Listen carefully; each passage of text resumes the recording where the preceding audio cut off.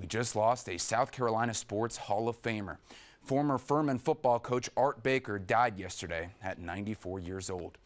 Baker laid the groundwork for the dominance Paladin football has enjoyed over the past 50 years.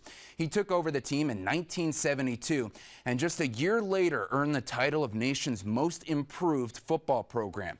Baker leading Furman for 5 years and hiring several assistant coaches who played major roles in the team's success over the next 25 years.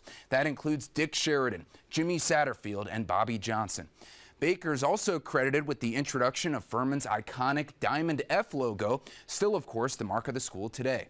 After Furman, Baker was also head coach for the Citadel and East Carolina football teams, and he was inducted into the South Carolina Athletic Hall of Fame in 1995.